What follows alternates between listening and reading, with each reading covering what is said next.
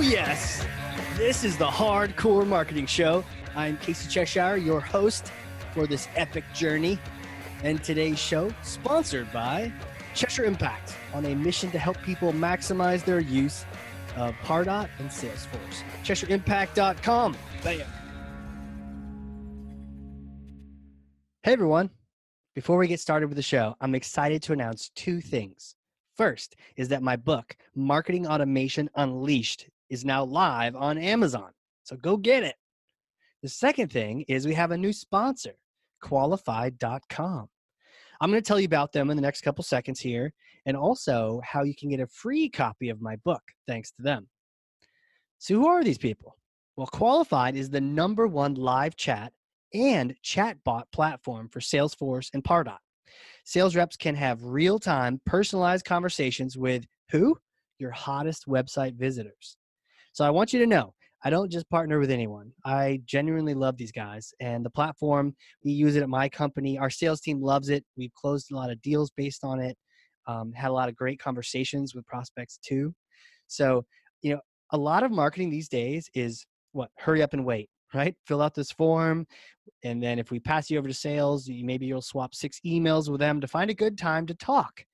But what if a prospect is doing research right now and they would chat now? Why not give them the opportunity? So the best part is your company actually decides what leads are worth a live chat. There's a lot of noise out there. You don't want to talk to everyone. So Qualified actually connects to Salesforce and Pardot, and it's able to pull in lead and contact information so you can specifically know if you're talking to a VIP, a VP, a decision maker. It's really kind of like magic. Now, if you don't know who someone is, well, what happens then, Casey? Well, that's when the bots come in handy. Chat bots can then ask, questions to further qualify a lead. Find out if maybe this is someone you do want to talk to. And they can book meetings while your sales team is out. And they can wake up the next morning with a bunch of meetings on their calendar. Now, here's the promo. If you are a company that wants to give your sales team this ability, right, to be able to talk to decision makers right when they're on your website, do this. Go to qualified.com and start a chat, right? They use their own tool, of course. Start a chat. Tell them that Casey sent you. If you have Salesforce Pardot, when you schedule and then do a demo, they will send you a free copy of my book, Marketing Automation Unleashed. Not bad, right? Well, it's only while supplies last. So hop on this thing today. And that's it for sponsors. Let's get to the show. There it is. And we're live, streaming, recording. This is going to be a good one. I'm really stoked about this one. The person we're talking to today, the guest who I can't wait to introduce you to, many have called her a miracle marketer. So the holidays are coming up. Or if they're already passed, you can get back to the holidays if you're listening to it after the fact. The miracles can happen, and not just on 34th Street. It's going to be happening on this show today. And by the way, she is also a total badass in the Salesforce ecosystem. So if you have Salesforce, listen up. If you don't have Salesforce, maybe we'll talk you into it by the end of this podcast. But either way, she's also a U.S. Army veteran and an evangelist to veterans, which is fantastic. We'll talk more about that. 5X certified in the Salesforce space. That's a big deal. I'm not even 5X certified, and I know everything. She's Yes, also a ranger on Trailhead, 3 times Merivis alumni, which we will talk about in a little bit. LaRon Butler, welcome. Thank you. Thank you for having me. Hello, everyone. Thank you for tuning in today. Yeah, it's so cool having you on here and chatting. I see you all the time and on social, and you are a thought leader. You're an evangelist all around the vet force and Salesforce. So the topics for today, the idea of really getting to our marketing. Maybe we'll talk some tech, talk a little Salesforce, talk about some chat tools. Just really getting some miracles to happen here today. So what I want to do is I want to pass you this thing. Hold on a second. It's really heavy. Okay, here it is. This is the Thor's hammer. So go ahead and here, take that. Take that. There you go. Okay, you got it? Thank All right, it's you. heavy. Oh, see, you handle it like no big deal. For me, it's super Yes, heavy. I'm strong. You're strong, super strong. Army strong, right? So take Oh, that Thor's hammer and smash some kind of marketing myth, bogus strategy, misconception that just drives you bonkers. okay. I got a couple, but let's start with number 1. How I can help make you a better miracle marketer today is to smash the myth that your brand isn't over everything, right? Yeah. I know we love our branding, we love our colors, we love our imagery, but not to a fault where our message isn't shining through because you're so focused on, your color scheme or your imagery or, dress right dress, as we say in the Yeah. Army. It's just one of those things where I'm starting to see, I see the brand, but I don't see the message. I can't connect with the message, and that's important. So don't be afraid to let your message stand out, and it's okay. The likelihood is whoever you're targeting, they already know your branding. Right. Yeah. So I mean, branding, people say it's dead, then they say it's back, and then they say it's dead. There's some importance to it, but I think what we're getting at is some people just put it above everything. And you're like, cool, that's your brand, but I don't even know what you do. Right, absolutely. And even Salesforce, they're working on that right now, Yeah. right? We see that. We know Salesforce, but a lot of people don't know what they do. And Right. so that's a perfect example of how they're working to change their messaging to express their message and not just their brand. That's a Right. great example. We love you, Salesforce. I'm sorry it just worked out that way. Well, no, But I mean, they even came out, was it a couple months ago? Maybe it was yeah, half a year ago. Time flies so fast now, where they were saying, how can we simplify our message? I mean, Salesforce was smart enough to go, we got to make sure we refine this for people to understand, like, what is a CRM? Let's talk in everyone's language, not just the people that are used to using these tools. absolutely. Absolutely. So how do we do brand right then? You've seen people obsess too much over it. Any suggestions on how to kind of balance it? Um, way to put me on the spot. Put you on But the spot. No, I mean, what um, have you seen it go right versus go wrong, and I just think it goes right a what lot. makes I, it I work? I think it goes right a lot. What I notice is maybe with smaller brands, newer brands, they focus more on their brand. They're not as confident, and they want everyone to know who they are, and they're still trying to establish brand name recognition. Yeah, And so I think where some growth can happen is more in that mid-market or small business market, where brand recognition and brand establishment is important. But I would say your brand is great, but definitely your message, or your values should come first, or yeah. your product, depending on what line of business you're in. Yeah, you see this all the time with some small company. I mean, we got the New York World Tour happening like tomorrow for Salesforce, and you get some little companies coming in there just throwing their fleece blankets everywhere, trying to advertise, and you're like, "That's cool. I'll take a free blanket," but like, Absolutely. what do you guys do? And so to your point, put your values out there, the value to the customer, like what's in it for them, not just tooting Correct. your own horn. And I really like the point you raised about sometimes the little companies are almost like that Napoleon complex where they're trying to be like, no, I'm big. I really am. I'm big. And Right. then they kind of overcompensate. And you're like, yeah, okay. I mean, the big ones are almost, they don't even need to say it. They kind of act big. So it's almost like, acting big as opposed to necessarily trying to project it, and trying to pretend like you're big. Just kind of be confident in yourself. Absolutely. Like, we get it. You've got a great graphic artist and your Yeah. imagery is dope, right? Right. That's great. Now tell me what you do and why I should spend my money with you. Right. I mean, those little signs, have you seen those at like World Tour ones or different, sponsor signs where they'll have like the name of the company and then they can put like a bullet or a tagline underneath that? And I always think it's a miss when you see like a company, and this is probably your point, just totally a great example of like people not listening to you, would be you have the name of the company and then they have some kind of goofy, flowery marketing tagline, and you still don't know.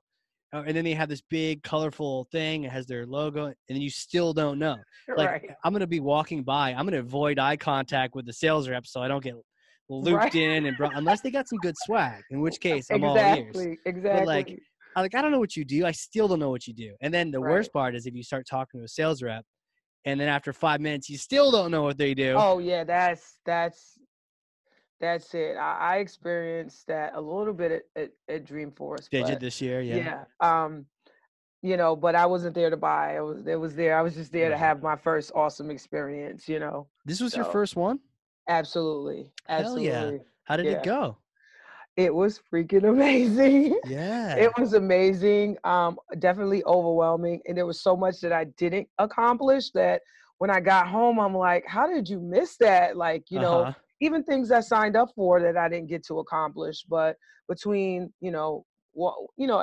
this is everyone's story. Maybe when I go a second time or a third time, I'll have a better routine, or Yeah. it'll be clear to me what's top priority and what's important.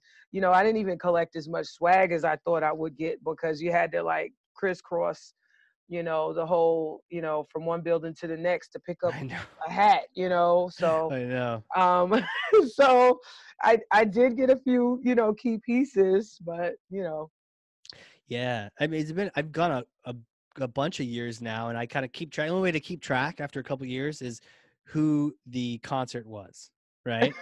So this year it was exactly. I Fleetwood hear that. Mac. So you can I hear remember that. Fleetwood Mac. So when you talk to someone else 7 years from now, you're in my shoes, you go, "Oh yeah, who was the concert this year? Oh, so and so. Yeah, yeah, I went Fleetwood Mac year, you know?" Right. I'm waiting for Beyonce year, so hopefully that'll be Ah. next year. That would be You legit. know, yeah. That would be cool, because sometimes we have like, Metallica and Green Day.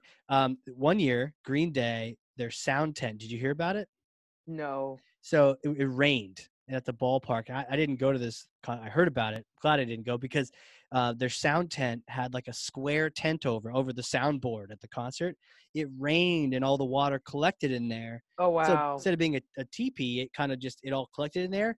It broke, and you had gallons of water dropping on all those expensive soundboards. It shorted out the entire concert. And they Wow. tried playing acoustic for like 15 minutes, and people are like, I'm going to the next party. Wow. Yeah. But yeah, every year is like, oh, who was the concert? Who was the concert? But yeah, Yeah. there's so many things, and you just try to get as much as you can in and sleep later, right? That's not the Oh, week I to didn't get sleep. any sleep. I didn't Yeah. get any sleep, but I was truly exhausted. It took me probably 4 days to recover. I think by the fifth day, I was like, okay, I can get back to normal life. It You get was, sick afterward. Usually I people get like a didn't get cold. sick. No, that's I good. didn't get sick, but I was very weak, Yeah. tired and just exhausted pretty much. Laid around a Yeah. lot. Totally. Totally. Yeah. I mean, it's fun that way. But to your point that we got us on this Dreamforce tangent, it can be really cool going around the expos at a Dreamforce, a World Tour, any kind of conference, wherever you're at, especially for the people listening. When you go to these things, don't necessarily just be a consumer, be a marketer, kind of looking around, being like, Oh, who's doing it absolutely. right, you know? Absolutely. I think the key for me is to see what other people are doing and what works and emulate that. Like, I don't want to reinvent from the wheel and lose time and money, you know? Oh yeah. Um, Yeah. Because people will figure it out eventually, but like ideally you can skip the painful learning experiences of others by trying to learn from what they did. Did you see anything like you thought was good use of that kind of expo time, or any bad expo, experiences? Like, and I'll give you one example. If the yeah. giveaway is too good, then your lead quality can fluctuate, because tell you what, Oh, I got yeah. 2 kids. I If you can got a see that. stuffed animal, you can scan my badge. I'll unsubscribe on Monday, but my kids will be happy. Right. Whereas if it's like an okay giveaway, but if I'm actually interested in your software, maybe I'll be like, okay, let's do this. Right. I definitely can see that. Because if it's iPad, everyone's signing up, and then Yeah, it's up to you to dig through it later, right. Yeah, you can figure make it it out. easier for yourself not to dig through it. Yeah, just give them a $50, Visa card, and people who really want to do business with you will sign up. I think right. One of these years it was one of those like data analytics type companies. Oh, I forget the name. Man, they'd be sad if they listen to this. But they were offering like, do a demo and we'll give you a free Bose headset to like Oh, everyone. I'd be like, sign me up. I'll sit through your thing for 30 minutes for that absolutely, $350 headset. Am I a good lead absolutely, for them? Not at all. exactly, exactly. I mean, So it gets people talking, but I guess I forgot who it was already. So that doesn't yeah, but it was 3 years ago. In all That's true. fairness, it was 3 years And I'm ago. getting So old too, so yeah, yeah. that too. So So they didn't do half a bad job. no, not too bad. Um, Question for you: segmentation. Tell me about I mean, you got people building lists. You got people going crazy with their, their database, and they're like, I got 80,000,000 in here, and they're like blasting off to them. What's your advice around that? I don't know if there's another myth you want to smash on that, but like, what are um, people doing right? What are they doing wrong? yes, let's smash myth number 2. Sure. It's not about the mega list. It's about the quality of the list, right? Okay. It's not the mega You list. can still be profitable. You can still be profitable with a small list. If your list is targeted, extremely targeted, and or you're sending the right content to the right people, you will definitely show results, quality results, quality actions from your list.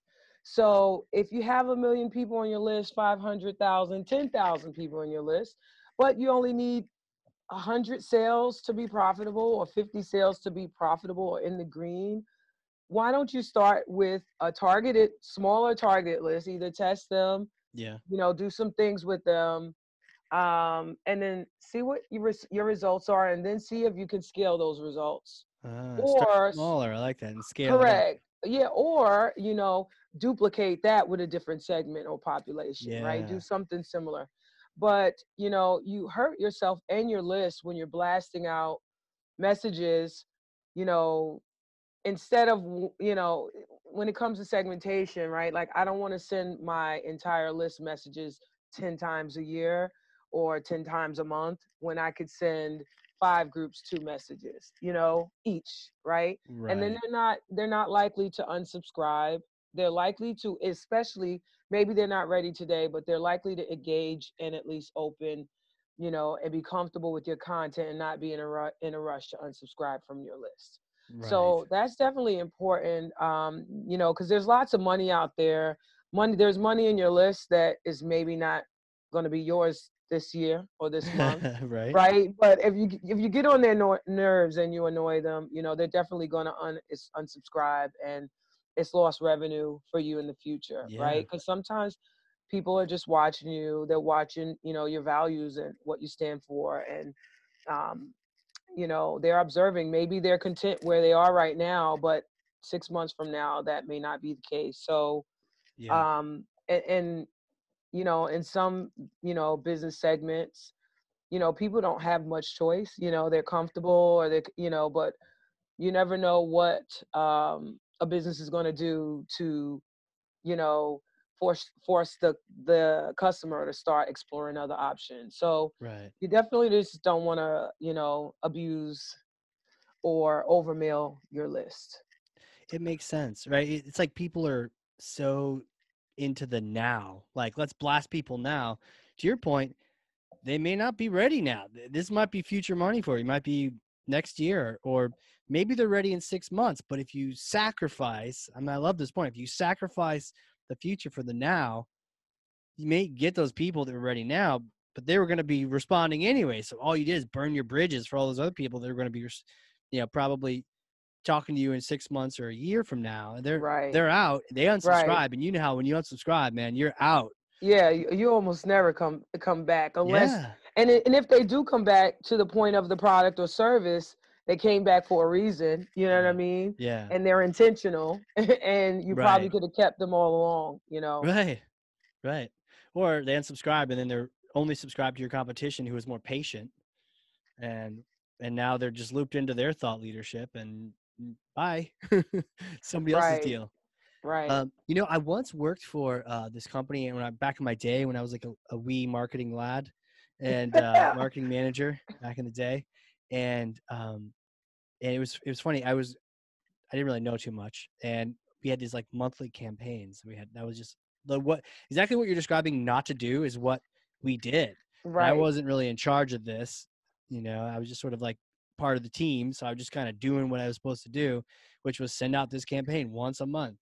And I remember the CEO of this company once asked me, and he was like, "Hey, Casey," because like that's what CEOs talk like, and he's like, "How Hey, many Casey. emails did we send this month?" And I actually knew. Like, I don't usually know things, but that was good that I knew, because you could tell he's like, "Is this guy worth keeping around?" And I was like, "Well, we sent 1,000,000 emails this month. It was like a roughly 1,000,000." So I was like, "We sent 1,000,000 emails this Okay. month," and he was like, "Oh, okay, great. Next month, send 1.5 million, right?"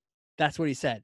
And it's like, as if another 500,000 emails to Right. the same people isn't just gonna piss them all off. Right. You know, like maybe if they're valuable and they're helpful, send another campaign this month. It's very helpful. Like that would be the thing to do. Not, yeah, just double it up. Maybe send a Right. duplicate email. Then just blast them again. They'll come around. It's not like they were buying Nike shoes or something. It's like technical software. Like you're not gonna hurry someone up.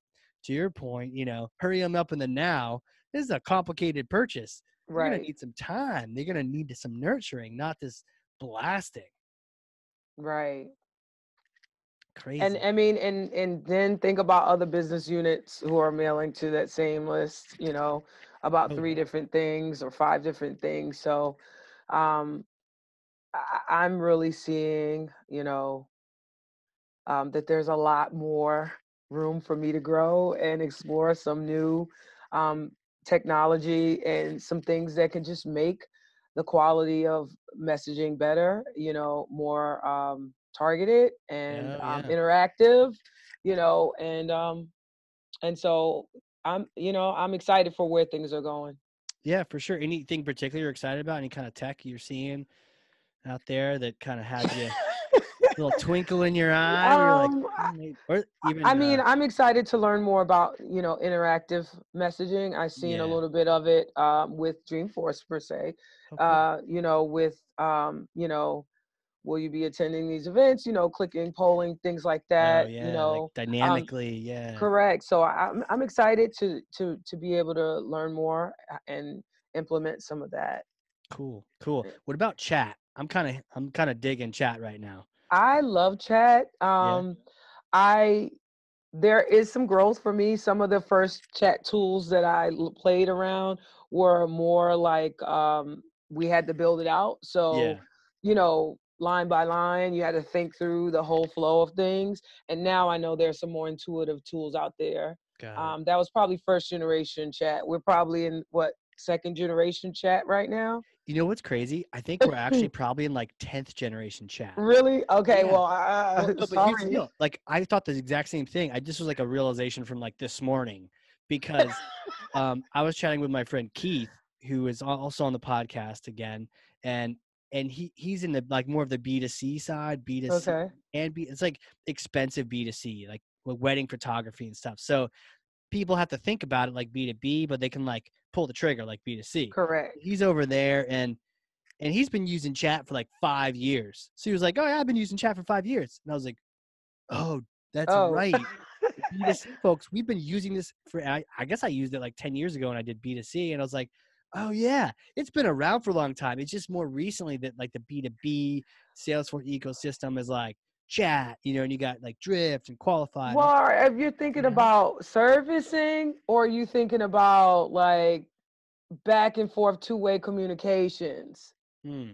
Because I think service chat has been around for a while, but I'm Oh more yeah, thinking about, like, was he making sales leveraging chat 5 years ago? I think so. Oh, well then, hey, I stand I fully think so. corrected. No, but to your point on the Salesforce ecosystem, like live chat, kind of like live agent type stuff, it's always been like service focused, Right. like, oh, your sprocket's not working, chat with a support rep. Right. It never Here's really this made how it. to, Yeah.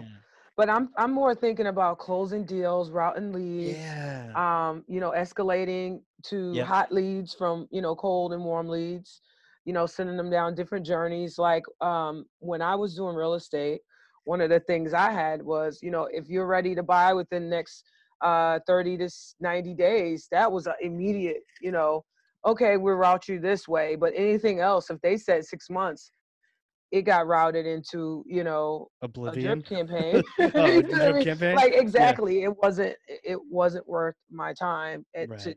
to respond immediately. So, and then I had a few, a little bit of a flow to kind of figure out like who needs me right now, because I Yeah. realized, as a single agent, um, I've only had but so much time to go around. And Oh yeah. when I was marketing heavy, the calls they were nonstop. So I had to kind of figure out ways to kind of leverage chat. to my advantage. But screen out certain people, and like Hmm. you're right, you can't talk to everyone. And if you spend equal time with the people who are 6 months from now, like, how we're gonna eat today. So you got to focus on Absolutely. the ones who are ready to go, or let's go looking at houses. Great. And we got to move out from other place in a month. Great. Correct. Not Exactly. like Okay. I'm thinking about LaRon will be moving. calling you immediately. Yeah. That was so yeah, that's how we kind of worked it. So that was my first introduction to chat. I was probably say 2018, Oh, okay, nice. 2017, In the 2018. real estate business, would you just hop right on with people and start chit chatting? How did it go? So we built a funnel that would interact with our Facebook page. Okay. And it would basic questions would be answered. When are you ready to buy? Are you looking to buy or sell? They say yes. Um, or they say sell, then we route them one way. Buy, we route them another way. Both were Right. based on time. So if they couldn't, that time was important. Yeah. And then, ultimately my goal was to get them on a list. So getting their email up front so I can, at least be mailing them, properties and things like that. Anybody that was looking to sell immediately got that call. Anyone that was Nice. looking to buy within 30 days to 90 days got that call. Everyone else, well, we'll email you this list and you follow up later. Yeah. So, and then I had virtual assistants that would, message back on my behalf. Oh, So they, nice. yeah, so they think they're talking to LaRon and they never were, but until I picked up the phone, you know. Yeah. So yeah, I mean, that was pretty cool. It was pretty Yeah, it's fun. very cool. Tell me about this. So did you have to train them on how to act like you, or were they just super straightforward? I mean, In terms of virtual yeah, assistant, I leveraged them. They were interacting with doing engagement more. yeah, But for the chat bots, we just had certain questions and there would be a catch-all phrase. So it would be like a button where yeah. they could select and kind of go through the funnel that way. Got So it. if I say, are you looking to buy or sell? It was buy or sell there. Then they click sell. Then the next group of questions would ask. And I was Okay. upfront that it was a chat bot. Yep. Um, when they got to the bot, it was upfront that they would be interacting with the bot, and I thought that was pretty cool to kind of make it fun that you're interacting with a bot, but we'll route you to, route you to someone as soon as possible, right? And Yeah. then on the engagement side, I just had virtual assistants acting on my behalf. So that was kind of two separate things. But once they got to a point where they needed to speak to me, if I wasn't available, someone would respond on my behalf. Mm, that's awesome. You had a whole team behind the scenes. I had a s- small team. Yeah, supporting your brand though, right? It's like, hey, you Absolutely. want to work with me, and you have Absolutely. people kind of supporting that. That's sick. That's really cool. Yeah. Boom, boom. Any lessons learned from those experiences? Did you ever see like chat not working well, or is there any time when maybe the people doing the chat for you didn't do well, or is it kind of more straightforward? No, in my case, I had the basic, Yeah, basic questions, basic things that I needed to know immediately, right?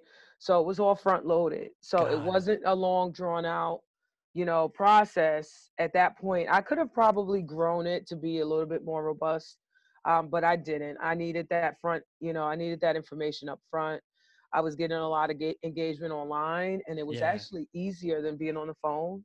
So Oh yeah. it was easier than taking those phone calls because Totally. had they not interacted online, it would have been a phone call, which I'm a talker, right? So if I pick up this phone, and this is when I had to start valuing my time Yeah. differently, is because I could spend 30 to 40 minutes with someone that's not ready today. But me as a person, I want them to still feel the same way about me, regardless of whether they're ready to buy. And so I was giving everyone equal, or close to equal amount of time and effort. I wanted them to see that I was a stand-up person and I had genuine energy about helping them and, doing what was right by them. Right. And so, but I had to, when other phone calls are coming in and Yeah. I'm sending them the voicemail or I couldn't accommodate them between me and my assistant, it was just a bit much. And Sounds nutty. Sounds crazy, Yeah, but good. Is it it good was busy? pretty hectic. It Yeah. was pretty hectic. Of course, these were learning and growing pains for me, Yeah. which is why I implemented technology. You know, I had been in technology my whole career, and there was Yeah. no reason why I wouldn't have implemented it in any business Right. that I'm a part of. So, That makes sense. You know what I love about that story too? The real estate background. I know we're going to get into actual more background, but real estate, I mean, it's sales, right? Like you're you're helping people buy and sell, but you're selling that you need people should work with you. And so, correct. I mean, it's such a hustle. And then even that lesson about maximizing your time, I mean, that doesn't that help so much when it comes to actually being a marketer and then working with Oh, salespeople? absolutely, absolutely. Which is why when I came to Salesforce, I really knew that I would be marketing. I just didn't know when, right? Yeah. When I gave my Twitter handle LaRon Markets, that was from day one. Yep. I had no idea that I would be in marketing Really? immediately. I thought I was going to be an admin and go Oh, down that sure. path. And when I look at some of the popular marketers in our space, like you guys been doing this for a long time, and it's my belief, it was my false belief that you all were admins first and then found your niche, Oh, right? sure. And Yeah, yeah. so that was what I thought I had to do. So in my mind, it would be years before, probably a couple years at least, before I found my way to marketing. But I wanted it to, in terms of branding myself, I wanted everyone to know that that was my end game. Yeah. That's So, cool. Well, yeah. it's like you pointed to the fence, you're like, this is where I'm going. Home run is about to happen.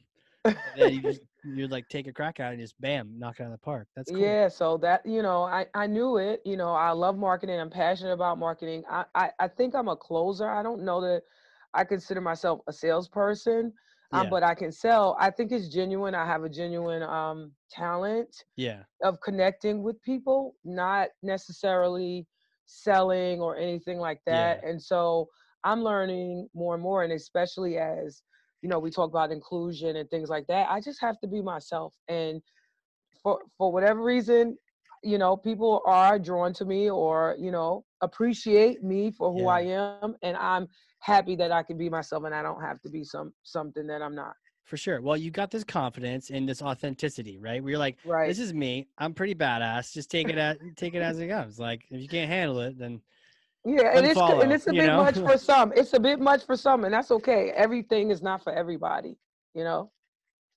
Sure. Well, their loss, I guess. You're like, whatever. But no, that authentic, be yourself type mentality that plays out well. And then you mentioned, maybe not necessarily being that more of a marketer than a salesperson. I always found myself, I'm a great opener, right?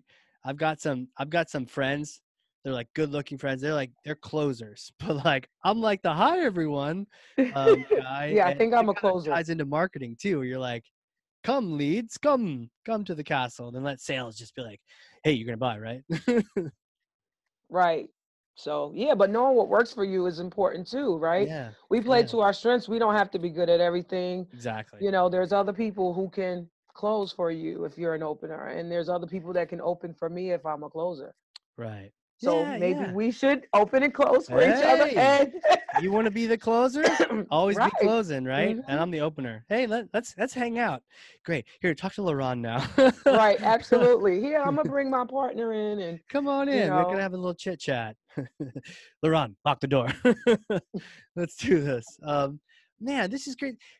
Who are you? Like, take me back, like little LaRon days. Let's walk it. Let's understand the person, because I think sometimes you're on stage, you're in social, but we're all people too. And so, like, what's your story? Like, did you always know you're gonna be in the army or be a marketer when you're young?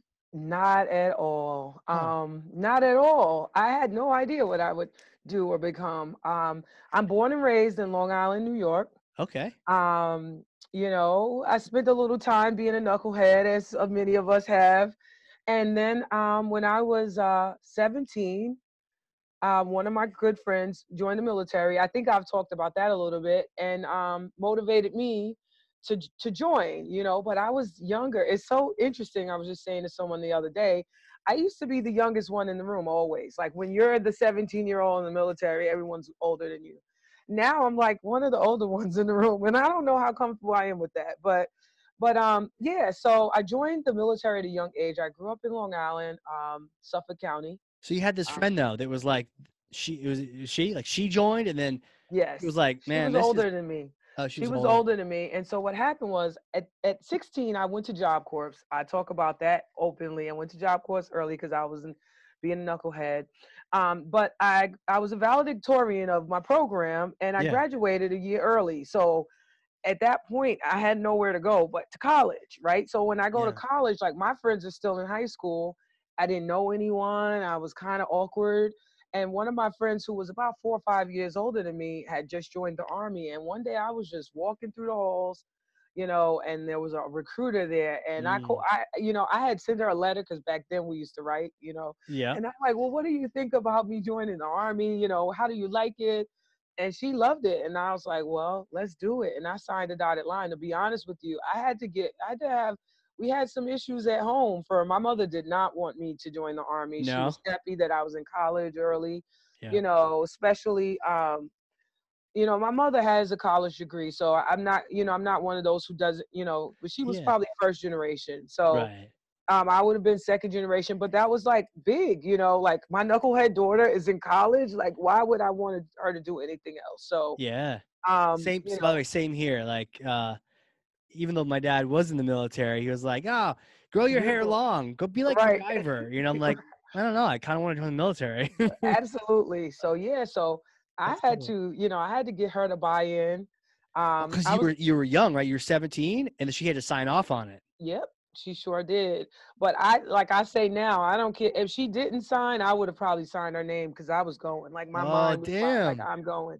I you like that. know um Yeah. so yeah, I was ready. And of course I was really high speed. Like in the military, I'll be honest, I was super high speed, but I was still a knucklehead. I'm this young New Yorker, think I know everything, Yep. and around a whole bunch of people from all over the world. Yep. And I had to adapt. It took me a little while. But people would always say to me, I see your potential. You have so much potential. I see your Mm, potential. So like when I would get away with things because I would be good at other things, and it just yeah. worked out. Do you think you saw your potential at that point? I always knew that I had this big destiny. Yeah. And so Nice. that was one of the reasons why I got out, because I felt like if I would have stayed in, that I would never know. You know what I Yeah, mean? because Like, you're kind of locked in a groove, and you're part of the machine, and it right, has its benefits. But you're right. The con is they're not like, oh, LaRon, go experiment today and see right. what. So I No. was like, you'll never Yeah. know what you're meant to be. You're meant to Yeah. be. Meanwhile, the next 20 years I spent serving alongside the military in some capacity. So never really going Yeah. away and doing my thing. But I used to want to be between a fashion designer and a radio personality. So I Wow. used to think I was going to be the next Wendy Williams. If you don't know who she is, she went from radio and she's now a big celebrity on TV. But she started out in the New York metro area, and back then there were only a few women on radio. Which is why podcast is always on my Yeah. radar. But Yeah. You yeah, should so do one. so I went to college. Okay. Well, I joined the military. I got out, went to college, and then got deployed and went back to war. And So wait, you wait, know, wait. So you were in college. You left college, joined the army. no. Oh No. yes, yes, Yeah. you're right. I forget about Right. that. It's Yes, your life. Like, I it don't know. is. I'm trying to pay attention. So and so then Yeah, in the army, you left the army to go back to college, but then you went back to the army again? correct. So Wow. Chris, I just went back and forth, back and forth. But I Sure. did. I always took classes while I was in the military, and then I got out and I went to the College of New Jersey. Got it. Believe it or not, it's a top New Jersey state school. I had no clue. I just applied, right? And Yeah. I got there and I was like older than everyone because I'm in my 20s, and everyone's like 18, 17, and 18. And then we get called to go to war, and Were you like so reserves or like some kind of at RR or that something? time I was National Guard. So when I got Got off it. of active duty, I Yep. joined the New Jersey National Smart. Guard. In fact, I had to join New Jersey because New York, excuse me, we didn't have any funds because of 9/11. Got it. So New York's, economy was busted for a while. So I actually joined the New Jersey National Guard. And originally I thought I was like going to commute from New York back and forth to New Jersey. And I learned quickly that that was not going to happen. So I Yeah. moved to New Jersey, and Right. I went to college in New Jersey. I met some awesome people. And then we deployed to Iraq from there. Where'd you go? Where in Iraq? Tikrit, FOB Danger. Okay. So Tikrit was in the, if you know, Spiker. I think it was FOB Spiker or I'm something, looking but it it up. was a big region. It was the Saddam's palaces were in that Oh, got area. it. So he had Let's two see. major areas. It was the Tikrit area and the Baghdad area. And so the first time I was there, and whew, so my school ended up doing a documentary on me. Really? Yeah, so one of my professors realized that, they were oblivious to it. And I came back to school after being at war and being deployed for 18 months. I returned to school and she was just like, wow. So she started a documentary. And it's online somewhere. Right. It is out there. It's on Vimeo, I believe. There's a link somewhere. Just Another War, I think it's called. So if anybody wants to hear a little bit of that story, that's What's it out called? there on my Just another war, you said? Just Another War. And it's all about you, or are you one of No, the? it started. I was initially a part of the focus on the beginning, but I Yeah. ended up moving to come to Georgia, in fact, and she had some other characters. It's a blended story, but initially, I think it started. If my memory serves me correctly, the idea and the concept was inspired by my journey of leaving school, going to war, and then coming back. And Got and it. then she finished the journey. She finished the documentary over some time, and I had already left and moved on to other things in my life. Got it. Got it. What was your job in the army? I was telecommunications, so I Okay. did all the telephony cables. I installed cables, telephones. And over time, as technology evolved, we became what we call as IMOs, or information management officers, helping Oh, with cool. overall IT. So Yeah. that's how I went from telecommunications into IT. Oh, I get it. Yeah, yeah. That's cool. Yeah, because that way you Yep. can get into tech and IT as opposed to running lines and more of Correct, the because it hands-on. changed. Technology Yeah, changed to the point where everything was starting to be more compact, makes sense. self, just so things, MOSs started to change. We went through those phases where the MOSs changed, job descriptions and things changed. I don't even know if my MOS is still,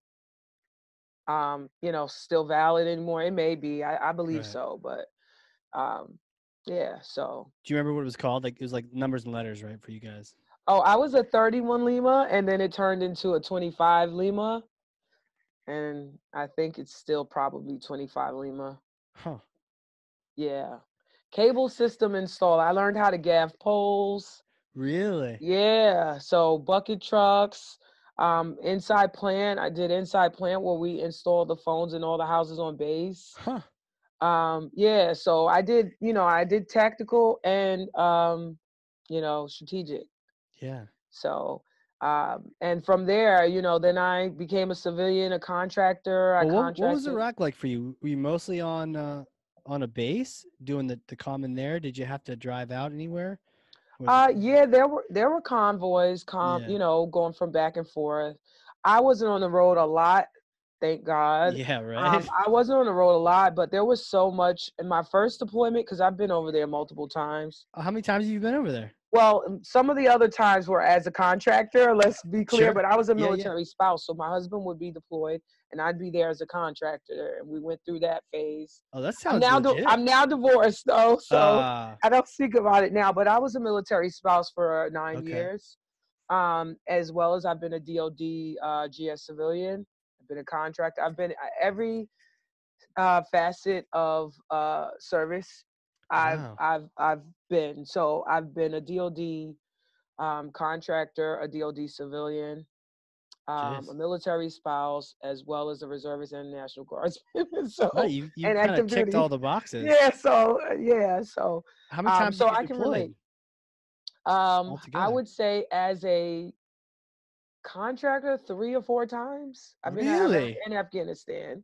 And Really? then Oh, you got some time in then. yeah, as the military. So before I had my daughter, who is now 6, I was just back and forth, back and forth, back and forth. But I'm sure you were collecting that money up because of all Uh, that yeah. tax-free. And we always Well, joke the. that Go was the ahead. incentive. Sorry. So the first time I actually deployed, the first time I went, I deployed to Iraq with the New Jersey National Guard. Yeah. And then when I returned, I moved to Georgia. I remember I was telling you, I did the documentary and I left. I came to Yeah. Georgia to be a reservist, and I was trying to go PAO, which is public broadcast, right? So God. I Yeah. wanted Yeah. to be, you know, a Yeah. Yeah. journalist. Get that microphone, However, right? the unit was assigned to a signal unit, which is what my background is in. And as soon as they seen my MOS, they pulled me to go to another deployment. So Ah, that jeez. vision was gone, right? So I'm Dang. like, okay, you know, what am I going to do here? You know, and then one of my good friends had just landed a contracting role, and she put me on, and the rest was history. I made some really good friends. I've been down there a few times. I've served with the Marines multiple times. Oh yeah. The third MAR, the second MAR, the third MAR, like the Marine Air Wing. So I've been in Al Assad. I've been at Leatherneck in Afghanistan, at Al Assad. And look, this is going to turn into a military. Maybe. Maybe. Who Right. cares, right? Okay. I'm interested. Did you So ever get I'll, out to the Fallujah area? no, Okay. Fallujah was not my jam. That was No. my area over there. Was where Yeah. we hung out. Yep. So I was Otherwise, we at could have hung out. Be like, hey, how's it going? Remember me? Yep. So yeah, I've been with Marines on several That's occasions. cool. One of my good friends married a Marine. You know, so Oh. yeah, we you know, I've been with probably 4 rotations of Marines, because you know Wow. you guys only do 6 months, only do six Six. months You know at why, a right? time, You know why? because you guys are. I don't know. Because we I don't get know. done in 6 or 7 months. What takes the army a year and a half to I do? don't know about all That's that. that's I don't know why. about all of that. But yeah, so yeah, I've been with multiple rotations of Okay. Marines. Some Wow. Navy. Yep. I'd only been over there once, so you got stripes up and down your arms and over around your head and everything. Being over there, all that. But we always joked the guy that drove the bus at Camp Fallujah, I think he was making like $100,000 or something a year. Way more than all of us. We're like, he's got the real job. He's just I driving the know. bus on the base, totally safe. But yeah, Well, wow. depends, because my first go round, like, you know, over the years it got less and less dangerous, you know. Right. Yeah. But the first go round, nobody was safe. Yeah. Nobody was safe. The first few rounds, you know, no one was safe. And then, you know, things started to slow down. Yeah. So, It chilled down a um, little bit. yeah. Totally. Wow. Wow. Wow. Wow. So eventually you're doing like contractor defense. What got you into the Salesforce ecosystem? Okay, so let's bring it full Let's circle. do it. Let's bring it. So, I when I was a GS, my last And uh, translate that for people who don't know what the a GS general is. scheduled civilian. So we're DoD, Department of Defense, or Department of the Army civilians. We're federal employees that work for the Army. So I Cool. still serve the Army all my entire career. Wow. I've never left the side of the military, right? I've Yeah. always served. And so in fact, when I was pregnant, my husband was deployed to Afghanistan. He literally made it just in time for me to have my first child. Wow. And then our next deployment was to Korea. So I left. I love Korea. So I left the States, and we went to Korea for 2 years, and Wow. then we separated. So once we separated, I tell this story. I know some people may have heard this part. It's I like when haven't you heard come it. back, you cut Don't off worry your about hair. anybody else. I haven't heard it. Okay, all right. So I'm sorry. So it was like I cut it off my hair. I wanted to reinvent myself, and then I'm like, okay, I'm gonna do real estate, because real estate has always been on my heart. I've owned my first home at the tender age of 25, and Okay. it was something that I thought would be lucrative and something I'd be passionate about. In addition to, I'm just a creative. So while technology, I can do it, I'm a creative at heart, like, Yeah. and so Yeah. to be Yeah. able to mix the two, I feel like that's why marketing or MarTech, why I'm in MarTech right now, because it's a blend of the two, the creative side Right. and the technology. But when I returned from Korea, I started this new career of doing real estate. But over time, as a single woman now and a single parent, I realized that I needed stability, but I had been out of IT for now 3.5 years, 3 Right. years. So it was like, okay, we need to sharpen our tools. Maybe get your And weekends back too, right? Like, absolutely. So believe it or not, I did a lot on the weekdays. I was did you? able to leverage, That's cool. my weekdays when I wanted to, and now when you don't want to. But so I actually um was Googling, like, okay, because I had Microsoft certs, but everything back then was on prem, and I kept seeing about cloud cloud technology and cloud this, Yeah. cloud that. So, I stumbled across Salesforce, and the only thing I wanted to know was, would they accept my GI Bill so I could learn, like, so Yeah. I tried to go developer route, but I had no knowledge of the tools, and I had to take a step back It's from hard. that. Yeah. And then I learned about VetForce at the time. And then when I made the decision about a year or so ago, I made the decision, full time or no or nothing, right? I Like, like it. you're Yeah. gonna either, if you're gonna do Salesforce, because I had known about it for about a year prior to really, and I had been involved in it. Like, I had done a few trails, but it was nothing. It was very leisurely, very Yeah. casually, when I have time or when I feel like it. And so when I made the decision to put real estate down temporarily Yeah. to focus, that was about almost a year and a half ago, Okay. and that's when I pursued Salesforce aggressively. But Cool. prior to that, it was just, a leisurely, activity. I thought, um, I thought that I could learn a little bit and it would translate into a job field, and it Sure. kind of wasn't that way. And I realized, like, certification was the way to go. And then, of course, leveraging VetForce and then Mervis, I just maxed it to I pushed it to the max. It was like, excuse me, it was like, okay, I'm an admin now. Okay. I go to so I Yeah. go to the job boards, and I probably did 50 plus interviews. Wow. I did a lot of interviews. I sucked in the beginning. I can say that now. Yeah. Right. But now I Hindsight. realized Yeah. I just sucked, and I kept going, I kept pushing. It was a That's little, good. it had its highs and lows, going through that journey. And now, when I talk to others who are now starting their journey, I have a little bit more insight. And now I realize, if you have a skill, a special skill, and I'm starting to hear this repeated throughout the community, like, Yaya, for example, she's a Pep Up Tech graduate. She has a background in insurance, right? And when Mm. she leveraged her and started focusing on companies that dealt with insurance, she found a job like that. So those are the kind of things that, I talk to people about. It's like, okay, what's your background? You're in service. Okay, maybe you need to focus on Service Cloud, and Yeah. leverage that. Tie You're those in in together. finance, correct? Yeah. That's smart. Because there's just not that much talent, and there's not that much specialization when it comes to the new pool of of talent, the new talent pool, admin Yeah. pool. So, kind of like I was saying, is like, for me, I had this real estate and this marketing background, and I knew that I was going to eventually get to it. But one day a light went off and was like, why not today? you know and so, Yeah. yeah, I don't need to be an admin, and I'm more passionate about marketing. I'm gonna be a better marketer than I'm gonna be an admin anyway. So why do I need to be an admin to prove to someone else when I have valid marketing experience?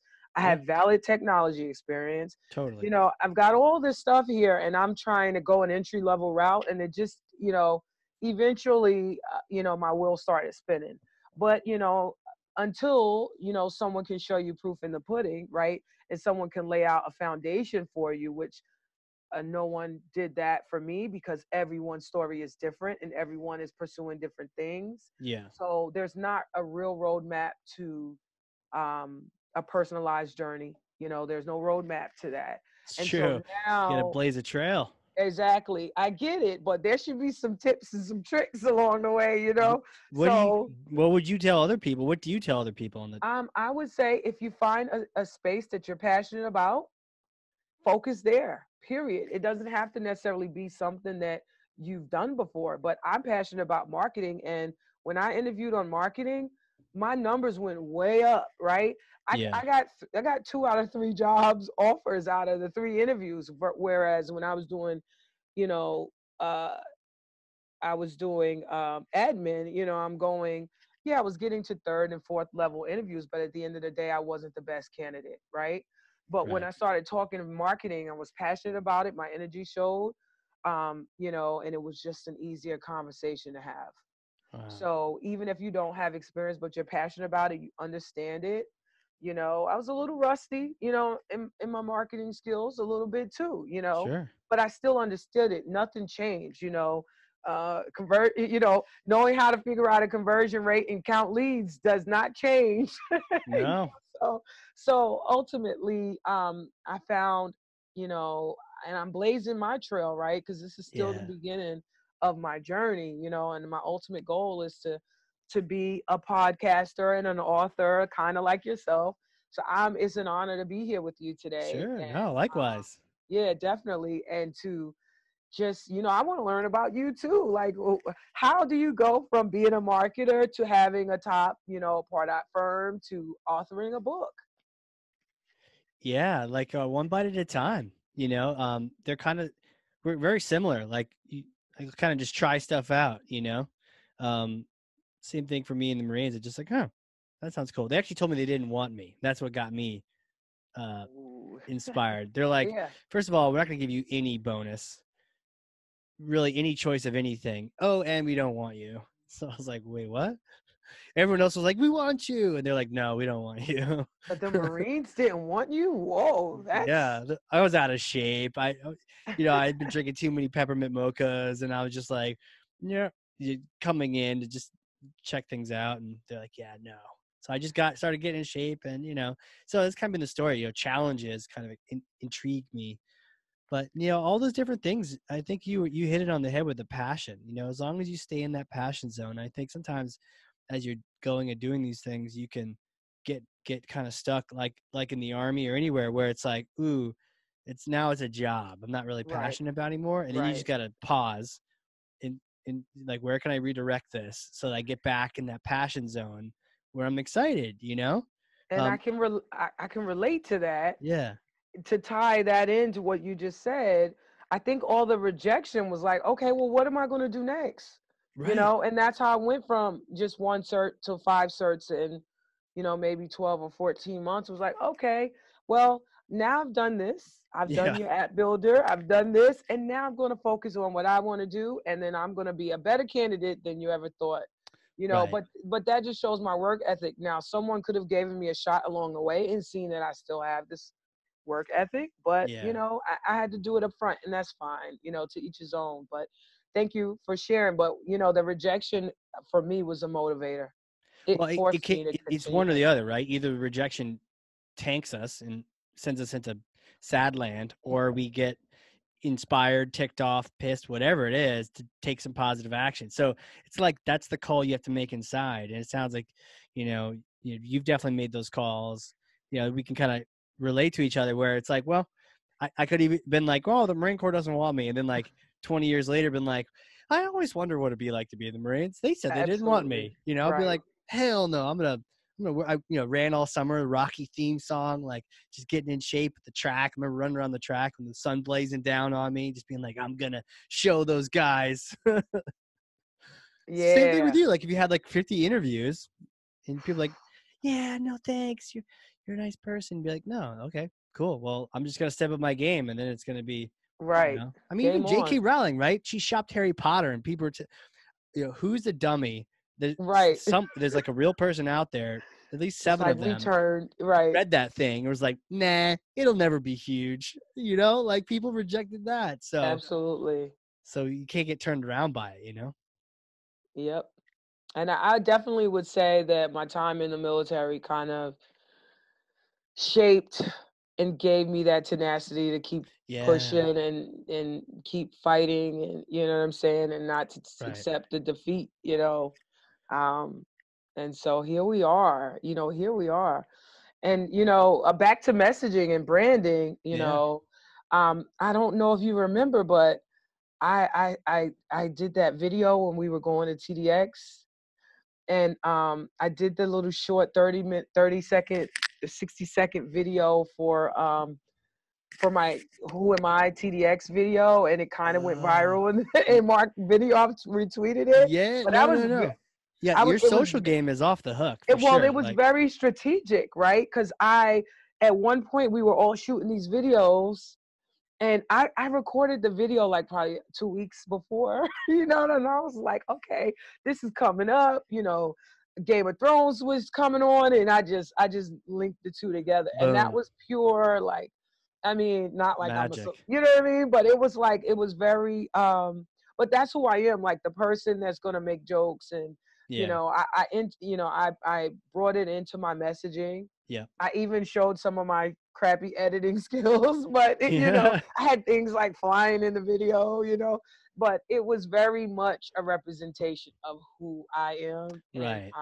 and I think that was like the beginning of my personal branding journey, you know, Yeah. and you know, I'm happy Well, to be here. it was intentional. It was intentional on your part, but it was also authentic. So I think that, I mean, sometimes people are like, ooh, what would be more viral if I was like some other fake person or whatever? No, you're like, Right, I gotta, I bet I can time this right here. So let me do this the right way. But also, I'm gonna be 100% myself and give yourself permission to be fun, quirky, right. nerdy, geeky. I mean, you said Salesforce training at certs was your leisure time earlier, and I was gonna make fun of you and be like, nerd alert. But like, I'm the only like colorful black creative super nerd that, you know what I mean, like it's yeah, like I'm torn between, am I a nerd or am I a cool kid? Like I don't know where, you know what I mean, like yeah, on the right. low I'm a nerd, Yeah, but like, you know, like I guess I don't know, because I'm a creative, or you know, I love like the fun and energy side, you know, I guess I'm just a new generation of nerd. yeah. But you know, I'm, like, I've heard it, like nerds rule the world, and I'm okay with that. So, so I'll be a cool kid nerd. Both, I yes, think. I correct. think But you're where both. I'm not all the way on the nerd, I'm not tipped on the nerd scale. I'm kind of more in the middle, if that Yeah, makes, you but know. that's how you connect with people. So to your point about marketing, like marketing is all about connecting with other people, solving their pain. And you can't do that if you're not like if you can't feel that they've got some pain and you really care and you want to help them. So that part of you is helpful. Otherwise, you would be in IT. You would just be a dev. Not Right, just a dev, but like right. for you, you Hey, would be focused on dev, but no, you're kind of like tech and people, human and technology, kind of merge right. them together. Yeah. Think it's a nice space. It's a comfortable space for me. Yeah. Well, don't get too comfortable, right? Because then you kind of chill out. You gotta stay uncomfortable. That's what everyone says, except not in the wintertime. Like right now, I know you're down south, but like it's snowing right now. It's like pouring snow in New Hampshire right now. Man, we haven't we don't get much snow, but like yesterday was 73 degrees. Oh, But a few days before we were in the 30s. So yeah, oh, this weather here is like, I'd rather just know like tomorrow is gonna be cold, and it's gonna be cold for the next 3 months. you're right. The games where it goes up and down, that's where people get sick, and you're just like, you're like, am I supposed to be wearing my fleece or jacket or t-shirt? Like, I don't know what's Right, going on. absolutely. But we have to stay bundled up because, you know, if we don't, Yeah, you gotta keep it's, the kids bundled up. They're like, I'm gonna yeah, go to school in a t-shirt. No, you're not. Put your coat on. yeah, So this has been fun. yes. What do you got? What's coming up next? Where are you going? Any places you got coming up? Any kind of travel or Um, touring or what are your focus on? I am going to Spain. What? I'm going to Spain in February, Hell and yeah. I am going to try, with my job. I'm going to Spain, and I am going to the Mobile World Congress. If you're familiar with that, I've heard about that. Yeah. yeah, I'm going to Barcelona, and then Shit. I'm going to try. And me and my buddy Ciso, he's going to New York World Tour. If you're going, you'll Oh see yeah. him. We'll have to talk offline. You have to connect us up. Yeah, it'd be Yeah, fun. so if me and him are going to try to submit for Southeast Dreaming to speak. So I put it out there to the world. So if Put it we out don't there. speak, we're dropping the ball, because we need to start doing these things now. Now that we've got a little experience under our belts and we've graduated, and we're in Yeah. phase 2 of our journey, I think it's time for us to share with others, to inspire others, to bring others into our community, um, and then just be a voice for some of the more underrepresented people in this community. Yeah. Well, you're doing a fantastic job being an evangelist, especially for veterans. I mean, we need a second mission, right? You get out, your life's been so wrapped up in just serving that one purpose. You get out, and that was sometimes it's exciting, right? You're like Right, Jason Bourne, you're in dangerous places, but then you get out and you're like, what's exciting? What am I gonna have for dinner tonight? So people need right. that other they need that next challenge, the next mission. So I'm stoked that you're connecting people up with, hey, Maravis, Vet Force, or Yep. military trailblazer, whatever they want to call it. Yeah, Salesforce Saturday. Like, I bring my daughter. We Yeah. just did our white elephant, gift exchange for Oh, cool. Christmas. She comes, and soon I'm thinking I might have like something for the kids real soon. Like, she's reading now, so when she Wow. knows how to build, process builders at 12 or 10, like, that's coming. Like, I Watch know that's out. coming. Yeah. Yeah, So start your own little company. so yeah, like, Salesforce admins, for 10-year-olds. I mean, I don't know, but it's gonna happen. You know what'll happen though? You unleash her on that, she'll end up being better than you. And like Oh, definitely. She's 14, she'll be like, already Mom, that's so inefficient what you're doing. Like, this is the way to absolutely, do that. Don't use flow. Like, what are you doing? Like, absolutely. She's already running the remote control, the yeah, be like, tablets, fix my telling me process and then wash up for dinner, absolutely. So yeah, I'm excited. That's cool. I'm excited about that. Like, I tell her every day, you're gonna learn the code, so that's just something that she's thinks she's got to learn to do. That's I don't cool. really code, but I just want her to know that she's capable and never to doubt it, Yeah. and we're going to see the next generation of, more women devs, and women doing all kinds of things that were typically and traditionally male dominated. So Yeah. I mean, I'm do what you excited to love, see right? that. Like who you are, where you're from, what you do. Like, let's get more people doing what fascinates them. Right. You know? Absolutely. Yeah, totally. Where can people connect with you if they want to reach out, get inspired, join your tribe, just be like in your fan club? Where Twitter, Um, LinkedIn, what are some of you the can places they connect can with go? me at LaRon Markets __C on Twitter, and then you can also connect with me at LaRon Butler on LinkedIn. Okay. Those are my two Salesforce socials, All right. and that's how I stay involved. I'm definitely approachable. I will talk to anybody who's willing to talk to me. So, don't feel like, you can't reach out and have a conversation. I'm not in a position to buy your products, so sure, we can connect. But yeah, Yeah. no, for genuine connection, genuine. If you need anything, if I can help anyone, I will, and that's what I Yeah, do especially if every you're a day. veteran or you're just looking to get into the Salesforce community and learn more about it, connect. I mean, she's offering, so pick her brain, connect up on LinkedIn and when you do, don't be a creepy stalker. Like you're going to sell her something like say, Right. hey, I heard your podcast. It was amazing. Absolutely. Can I ask you a question? Like, then she'll accept you. Don't be like, and then don't do one of those emails afterwards saying, 4 paragraphs, buy my thing. Right, right. And then also, if you want to learn more about Mervis or um, mili- Salesforce military, I know it's a rebrand. Speaking of brand, they rebranded and formerly Vet Force. I definitely am a product of both those programs. They were instrumental in my success, and they work. do you want to talk And about they're Maravis real quick? absolutely, Yeah. We'll absolutely. start from zero. What if people don't know? Like what are they and then how did they help you? So Mervis is a nonprofit organization that also trains veterans and military spouses in Salesforce, and they're a high touch program. So with VetForce, it's more remote, or Salesforce Military, Trailblazer. They're more remote. You know, you do your trails just like Trailhead, and it's synced with Trailhead. With Mervis, it's more like a cohort style. You choose, you know, a path or a course. You apply, so you must apply, and the sooner you apply, the better. Um, and actually, Mervis is growing, so they're now starting to bring classes to other cities.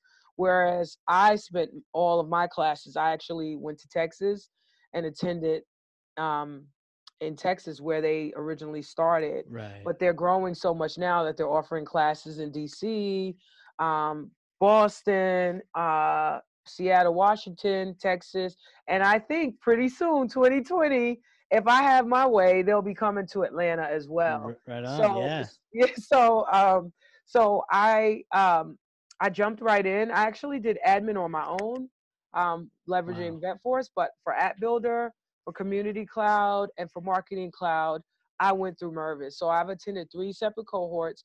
I've met some amazing students, like, you know, trailblazers that are doing what you're doing, if not more, right? Right. And for some others who will be inspired by you, you know, but each class is looking to the class before them to, you know, kind of lead the way, and we connect, and it's one big family.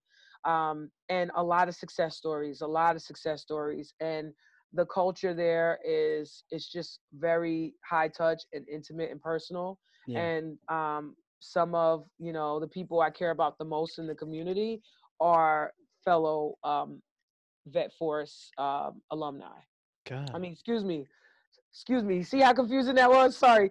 I know. Fellow Mervis alumni, also Oh, VetForce, you know, but right. Mervis alumni. So we just have these connections and these bonds.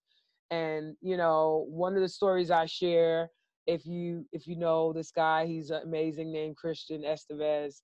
You know, when I started my I know journey him. early on, I'm financially, I was strapped. I was trying to go to Texas and go on do all these classes, and, you know, I was looking for a job, and he was like, well, you really need to be at Southeast Dreaming. And I was like, I can't afford that. Hmm. And, you know, he went out his way, out of the kindness of his heart, to reach out to the community to see about getting me a pass. And Wow. that thing that he did for me touched me, melted my heart, and it showed me the kind of kindness and the kind of fearless, you know, advocates that we have in here that advocate for one another. And because, you know, since that, you know, like, I've committed now this year, Southeast Dream, and I'm going to donate a ticket to someone who needs it Oh, that's and just pay awesome. it forward. So these are the kind of things that we genuinely do for each other, and we bond and connect over. And that one act of kindness kind of changed the trajectory of who I'm going to be in this Ohana. Hmm. And it melted my heart. And usually every time I talk about it, I cry.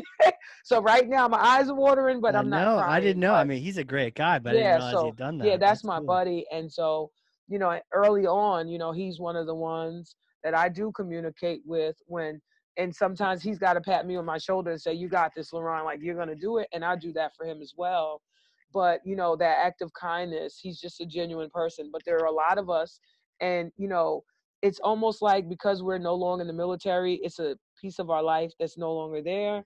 And Hmm. we kind of bring that, you know, the camaraderie back, even though we're all in different services. And, you know, and we each one teach one, you know, we help each other, and we're truly each other's, what we like to say in the military is, battle buddies. Yeah. And so we support one another. And he did that for me. And I wanted to highlight that here because I probably don't That's talk cool. about it enough. A lot of people, you I had know, no idea. Yeah. oh yes. And that was, he allowed me to attend, by his act of kindness, reaching out. You know, I was, you know, they made, you know, I was able to land a ticket Yeah. to go to Southeast Dreaming, and that changed my life. I met Wow. some of the MVPs and the people that put on the event, that I didn't have an opportunity to know. You know, I got really Jeez. started to build relationships, started to grow my confidence. And because up until that point, I had only gone to World Tour, and I had only met 1 or 2 other VetForce members, you know, so Yeah. it just keeps snowballing. And so we do this for each other, and we try to bring vets to the community. We try to bring as many people we can to Salesforce. and to understand that it's a free platform and we can all leverage that.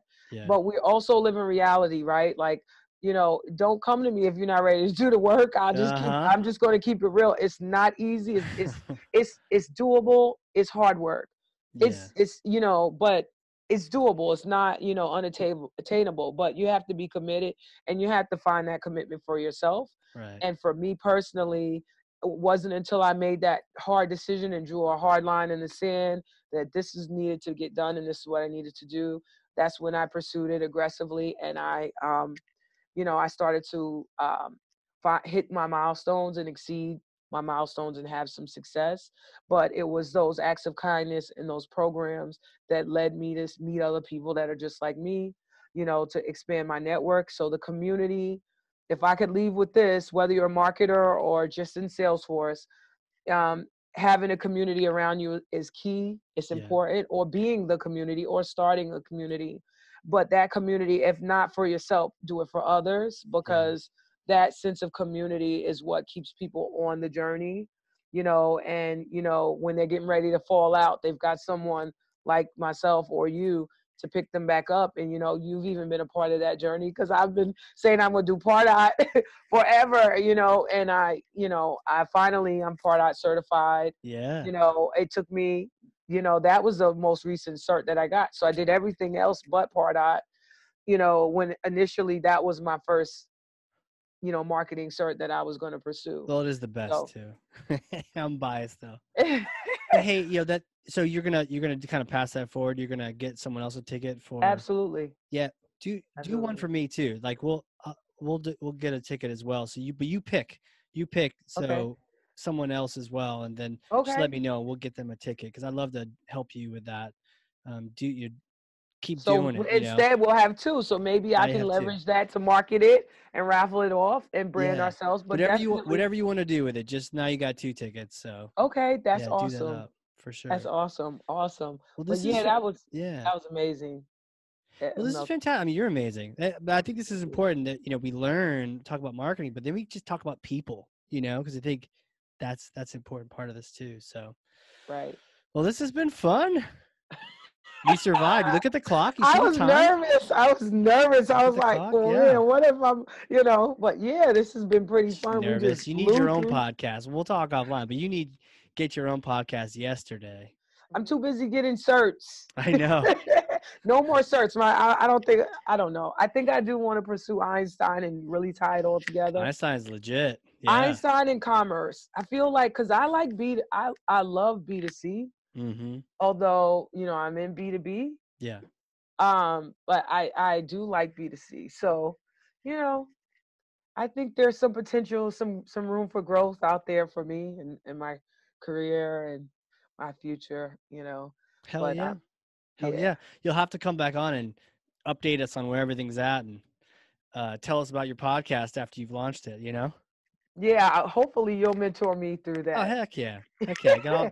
I got all sorts of lessons learned and what not to do. So I'll tell you what Okay. all those are. Awesome. Well, stay tuned. Maybe in 2020 you'll see, my podcast. I don't know what I'm going to name it, but Well, scary I things happen when you focus all that energy on one thing. So yeah, listening to your story, when you do that, it happens when you do right. that. So can't wait So, to see what happens if that gets some energy. That'll be amazing.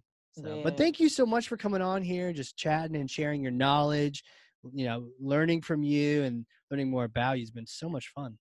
thank you. This was really fun. Yeah. This was really fun.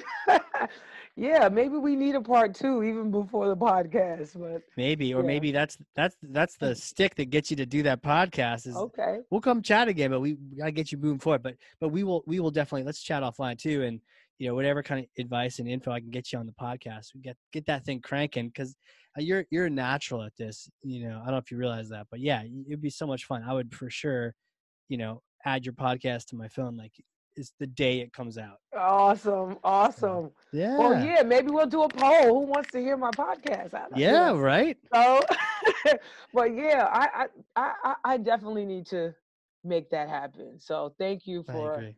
um, your motivation and your Totally. inspiration. Totally. I'm happy. I'm very happy to do it. I mean, you're doing such amazing work. And for everyone out there listening, if you learn something from this, whether it's about, how to advance your career in the Salesforce ecosystem, some of the marketing talk where we're sourcing out, brand and segmentation, those kind of conversations, are just, you just felt good or inspired after this, share this with someone else so you could be a thought leader with even one person. If you share it with one person, now you're helping them out. Or maybe LaRon can inspire them, and they can relate to her story. So, get the word out. And other than that, LaRon, thank you again for being on here. Thank you for having me. Awesome. For everyone out there listening, this has been the Hardcore Marketing Show. We'll catch you all next time. All right. A big thank you to today's sponsors. Cheshire Impact, helping marketers and sales win, maximizing the use of Pardot and Salesforce. And a big thank you to Qualified.com, the #1 live chat and chatbot platform for Salesforce and Pardot. Remember the giveaway. If you have Salesforce Pardot and you want a free copy of my book, Marketing Automation Unleashed, then you go over to Qualified.com, engage in a chat, do a demo, and tell them that Casey sent you, and that book will be on its way to your door. All right. We'll see you all in the next one.